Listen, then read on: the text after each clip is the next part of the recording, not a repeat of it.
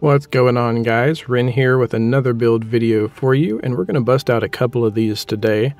But the AC that you see before you, I have named Star Chaser, and it's my attempt at something that's a little bit of a high damage, long range sniper, and something that I built because I wanted a lot of my builds lean into 1v1s, and I wanted something that could do a little bit better in 3v3s, as well as you just don't see a ton of tetrapods in play, so I wanted to lean into that as well.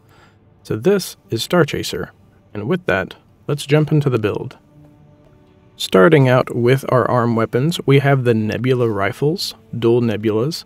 You could shift over to something like the Redshift, but once you're firing from, I think it's 460. 460 is the effective range on the Nebulas. So once you're firing in that like 400, 500 range, the projectile speed on the plasma rifles is so slow that it's actually really difficult to hit anything. But you can see there that the Nebula's, the range on its charged attack, that blast radius, is just massive. So the Nebulas have a way bigger blast radius than the Redshifts. So we're using them mostly so we can hit things with that giant blast radius from a distance. Moving into the back weapons, we have dual Phassans. It's really the only long-range plasma cannon option we've got. You could certainly go more into like a laser cannon build, but this is a plasma cannon build specifically. And again, they have that blast radius, not quite as big as the Nebulas, but they have that large blast radius that helps us hit at a distance, because it's quite difficult for just a direct shot. Moving into the frame, we have the 44B. This is my head of choice for anything that's super long range, so I definitely had to go for it here. For the core, we have the Ephemera. The generator output adjustment is quite nice. You can see our energy load is just absolutely massive, and so this will up the energy output of the generator, up the final value of that, and we pretty much are at max EN load holding all of these plasma cannons, and some of our parts are a little bit drainy too, so we're going in with the Ephemeras. Arms, we need something super accurate at a distance, so it's gotta be the Noctrayer, that max firearm specialization there. Leg-wise, I wanted this to be as light of a quad leg as I could get while firing these, giant 4 plasma cannons at a distance. So we actually are quite heavy, but I wanted something that would have just a good boost speed. So you do see you drop down a little bit if you go with the Varils. You don't really need the extra weight. It's an option, but I like the 424s here. Moving into the boosters, we have the 1, 2, 3, 4, 5s. Which is just ridiculous. Development under intoxicating influences, indeed. But regardless, these have a really high quick boost ideal weight at 97,000. You can see we're actually quite heavy at 91,000. So there's not a ton of... This actually might be the only thing. Okay, so the Burzels can do it as well. It gives you a little bit more thrust, a little bit more upwards thrust. But it does put us an EN shortfall. So that is really the reason we're using the 1, 2, 3, 4s, is because of that EN shortfall. You could shift out your arms to something less accurate, change your head out. You could probably make these work. But with both the quick boost ideal weight and our energy drain, there really isn't another option besides these. Moving into the FCS, we've got the 21A with that max long range assist, a little bit of medium range assist in there. You could probably shift it into like the 21B if you wanted to lean more into that medium range. I'm using this as much as I can from a distance, so I really wanted to go with that and do the 21As. Generator-wise, we're using the NGI 000. So here's the thing. I know this is a divisive generator. I put out a video on how to use these things exactly, and it's been very divisive. People either love them or absolutely hate them. You do have to fully drain yourself to get a decent charge out of these guys, but when it happens about 3 seconds or so in, and you'll get like 70% of your energy back, 60, 70%. So they're great in that regards. Our energy load is so incredibly high on this build that even if we go with something else that can support all of the EN load, which it's a pretty rare generator that can, the charge time is going to be terrible. So it's such a high Ion load. The charge time, even if we could fit on another generator, is going to be absolutely awful. This also gives us a little bit more energy output to do things like change to the Noctreyer arms, to equip that head, things like that. And you'll see there's almost nothing else we can use. We can use the 20D, but its firearm specialization is less. The energy capacity is less. And again, getting that energy recharge on the generator isn't going to do anything really for us because our Ion load is just so incredibly high. And there's almost nothing else we can use. It's really the choice of just those two, the 20D or the NGI. So we're going to go the NGI with this one. Expansion slot-wise, we're going to go with Pulse Armor, and this is because it resets that attitude stability, and it just lets us get away, right? So if they get up on top of us, we can Pulse Armor and try to get out of there. It gives us a little bit of defense if we get caught out in a bad spot when our generator is down. So Pulse Armor was the way to go for me. You could definitely go Assault Armor, that same concept of if somebody gets right up on top of you, you do have an out. We're hovering so slowly that Terminal Armor doesn't really seem to do a whole lot here. I think it's more effective on things like missile boats or things that can do a ton of damage right when that Pulse Armor kicks in. Terminal Armor, excuse me, right when that Terminal Armor kicks in. So Pulse Armor really seems to be the play here. You could certainly go Assault. But with that, we're going to go ahead and jump into some matches, and we'll probably do a couple of singles and a 3v3. Okay, so we're going to jump into our first match here. We have the Zimmerman, Moonlight, and then there's Needle Missiles. Super meta, super painful. Hopefully we can keep away enough to not really be an issue with that Zimmerman. Well, I want to be an issue. Hopefully they won't be an issue. Let's go ahead and start charging our hands here. There they are.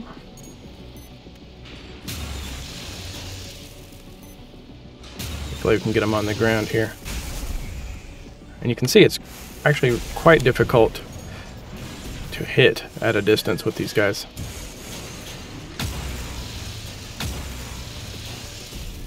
So we're going to scoot in just a little.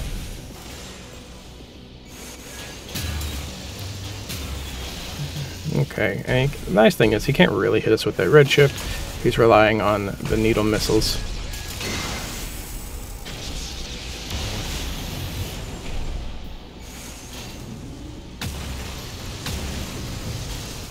Up and away. And I choose that stagger opportunity to build some distance rather than actually capitalize on it.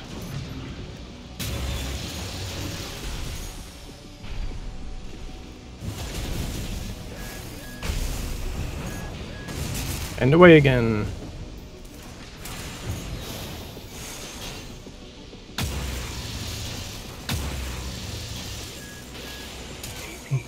Oh, that hurts.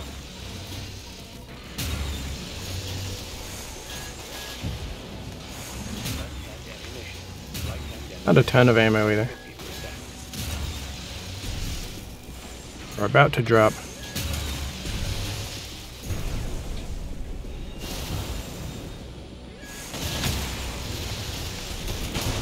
And he got us on that one. But yeah, you can see it's actually quite difficult to hit with these guys at range.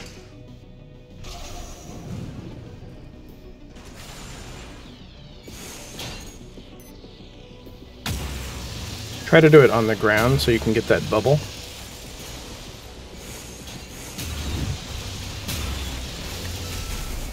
Oh, just missed punishing that. Okay, warm-up's over. Got that. Going way better this time. There we go. So way quicker that second phase. Just had to get warmed up, get my timing down. But yeah, if you hit the nebula on the ground, it's way better. If they're in flight, it tends to pass them, and then it'll just explode on the ground regardless. Let's go up a little bit more. But if you can get it while they're on the ground, it'll blow up on the ground. And do all of that beautiful stagger damage.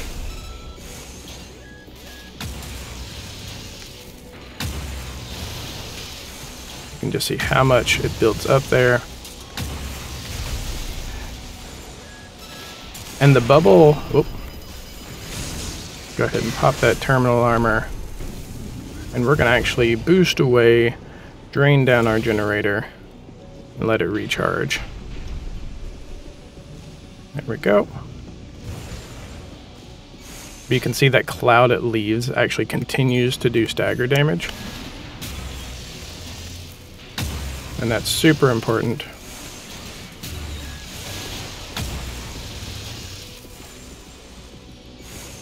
As soon as he comes up over that hill, not worried about those missiles. As soon as he goes down, we're going to try to get him there. And he's going to go back down here in a second when we're going to try to get him there. Lots of stagger buildup. There we go. We didn't even have to get the stagger on him. They do a ton of damage too if they hit. So that match, mostly using my back weapons as a Punisher and really trying to hit with those nebulas. But let's go ahead and jump into another one. Oh, a pile, dual Zimmermans. This will be interesting. I don't know. I mean, he's got some verticality, so he might be able to get up to us. We'll have to see how he plays it. Let's get some height. I'm actually going to float over here to this building, and we're going to drop down and recharge our generator.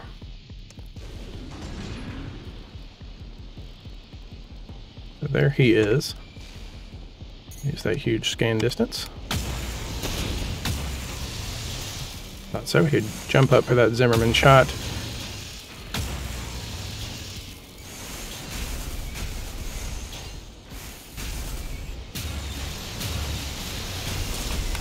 There's the punish.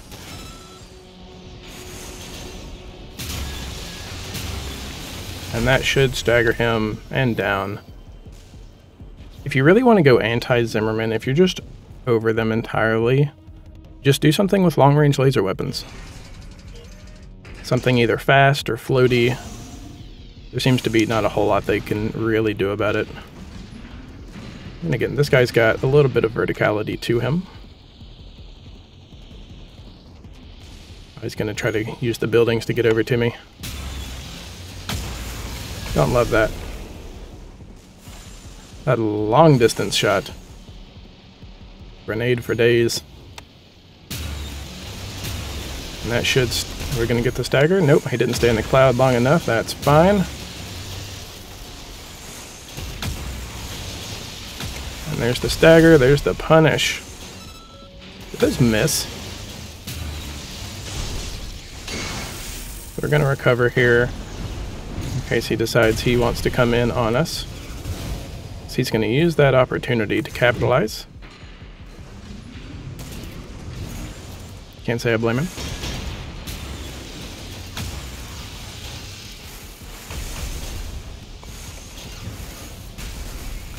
Just going to peck at him with our backs here for a second.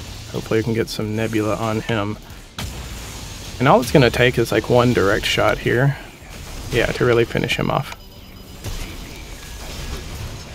Oh, he got me. I got him too. Wait, did I get him too? Is he still alive?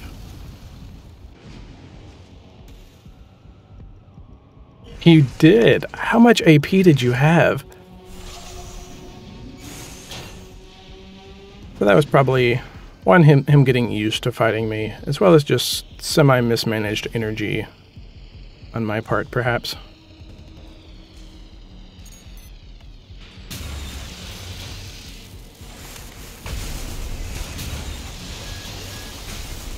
There we go. Oh, I was hoping we could land some of those.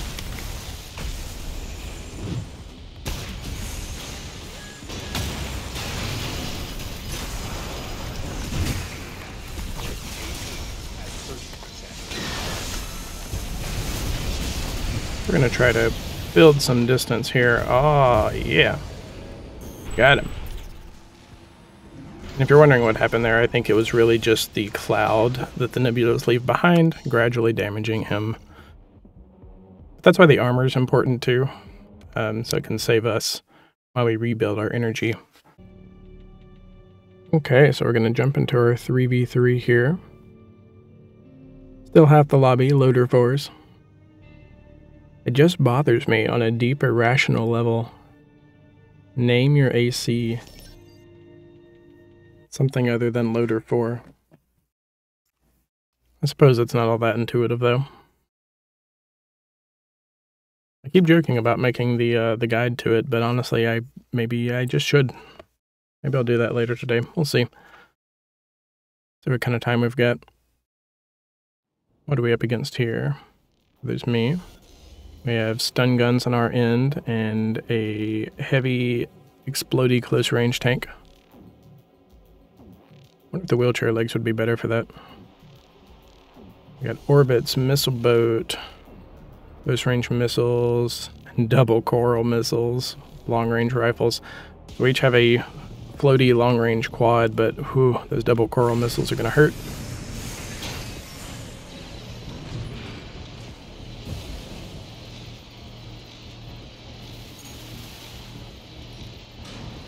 I want to stay towards the back lines here, ideally.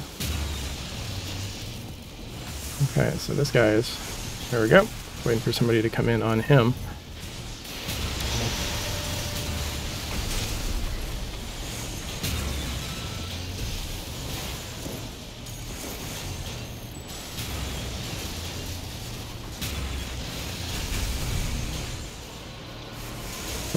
Oh.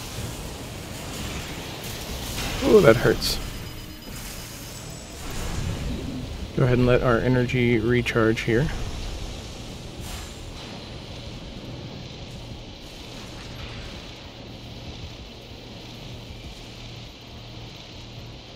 We're going to move in on number 1. Guys, you got somebody behind you.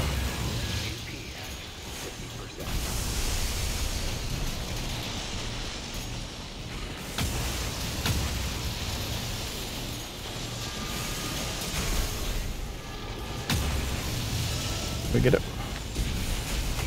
Not just yet.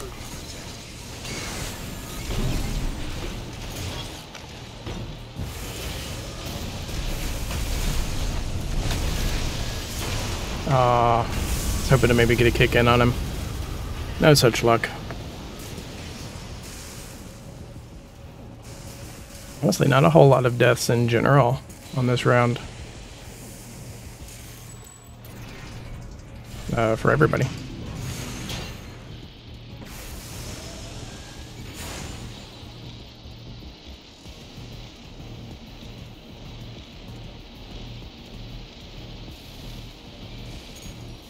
Oh, there we go.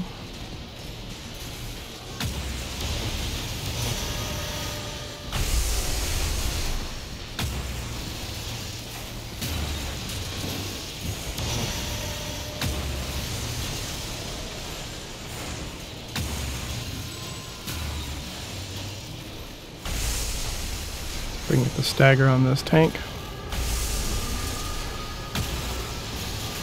Staggered behind the wall, though.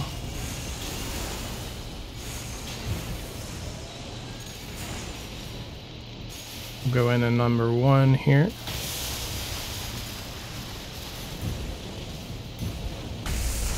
Almost like 2 directly below me.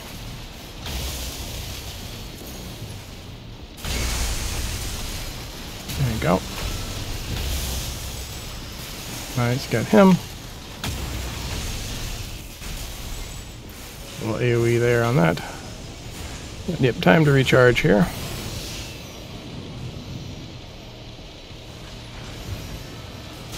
Oh.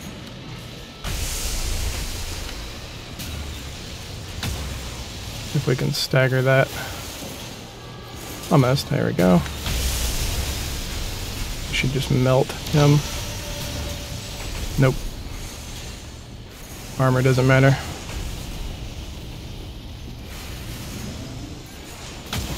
I use this opportunity just to recharge real quick.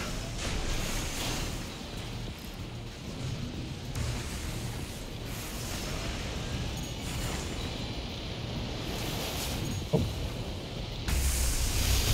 There we go.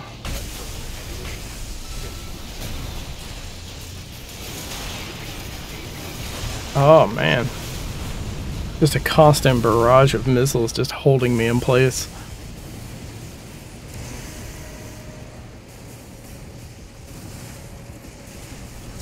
And it is hard. I do a lot of AoE damage, I do a lot of stagger damage, even to multiple opponents, but it doesn't do a massive amount of like direct hit kind of kill shot damage.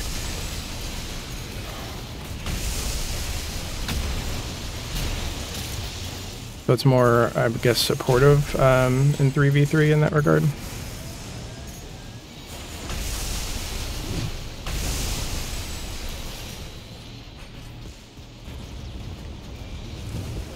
Somewhere there's a missile boat.